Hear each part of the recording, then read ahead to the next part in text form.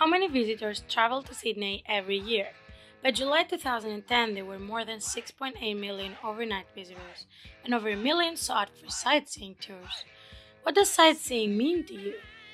Taking a ferry, for example, is exciting, but you won't have time to enjoy the view from the Sydney Tower.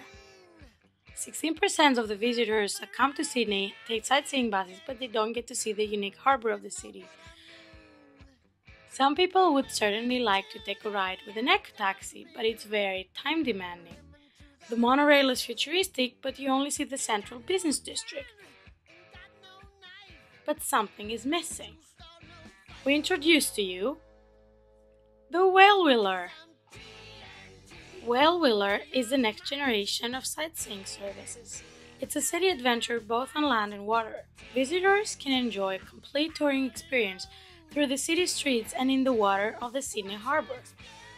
Using an amphibious bus that can drive on the ground and navigate on the water, tourists experience the city from different perspectives without changing means of transportation. But why is this interesting for users as well as for investors? Apart from the fact that customers don't need to change vehicles to navigate the city, Whale Wheeler offers the most fun sightseeing adventure in Sydney without requiring people to spend a whole day and a little fortune on it. This combined experience provides a high price-value ratio, especially in comparison to existing services.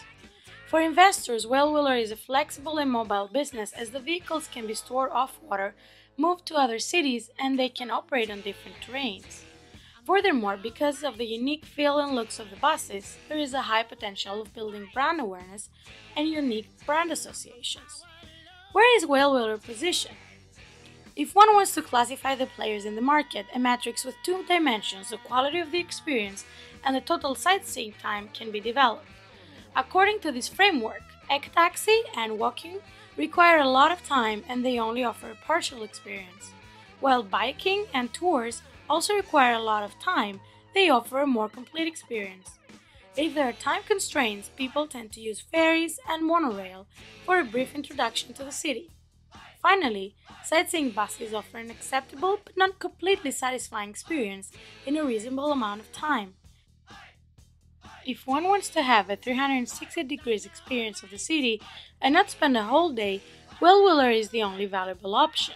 As shown in the matrix, Whale Wheeler is positioned in the upper right quadrant, offering a unique combination of experience and time at a competitive price. The concept is not completely new.